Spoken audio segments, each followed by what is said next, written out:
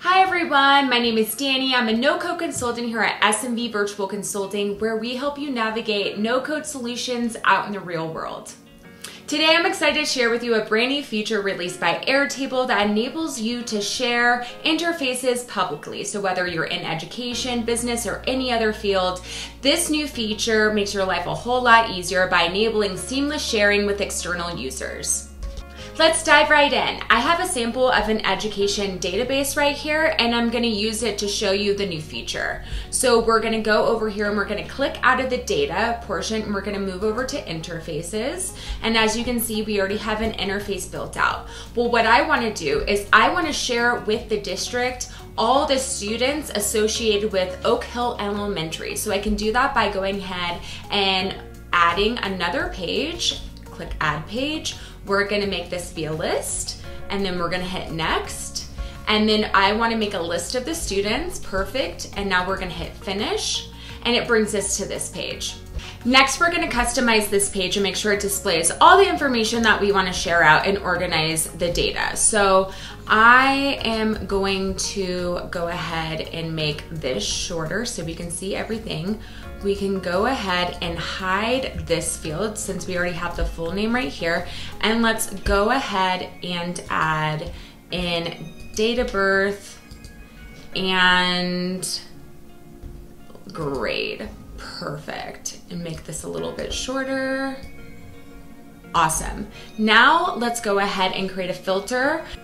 Go down over here to filters and click on it, and then go ahead and configure page level filter. Click on it again, and where schools has any of we'll pick the school. Oak Hill Elementary is what we want to pull, and awesome. And see how it filters all the information, and these are all of the students at the school Oak Hill Elementary. All right, let's go ahead and label our new page that we created. So go here in the upper left-hand corner, click on pages to display all the interface pages, and we are gonna rename this. We're gonna rename it the school Oak Hill Elementary. Perfect. And then we're gonna go over here and hit publish. Okay, publish. Now let's finally go over this brand new feature on how to share your interface publicly. So in order to do that, we're gonna go over here to share. We're gonna click share right here. And you can see we have share publicly right here. And this is, you toggle this section on right here, the share selected page publicly. This will be read only. So the people that are able to view this either on a website or when you share the link can only read it. They cannot adjust any data. So you toggle this on, enable public sharing.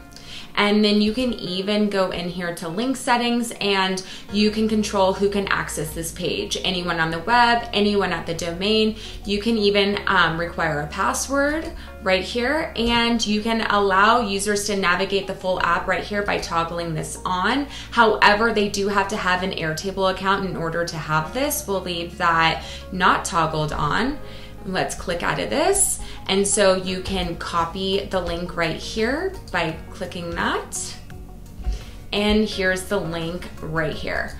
And then, or you can do an embedded code. So you click embedded right there and it brings you to this code, and you can put this on a portal, you can put this on a website, wherever you think that you would need this embedded code, you can put it right here. And then also you have a desktop version and a mobile version as well. And that's it. This new feature on Airtable is a game changer for sharing specific interfaces with external users securely and efficiently. Thank you for watching. If you found this video helpful, please give it a thumbs up and subscribe to our channel for more no-code solutions and tips. Remember, at SMV Virtual Consulting, we help you navigate no-code solutions out in the real world.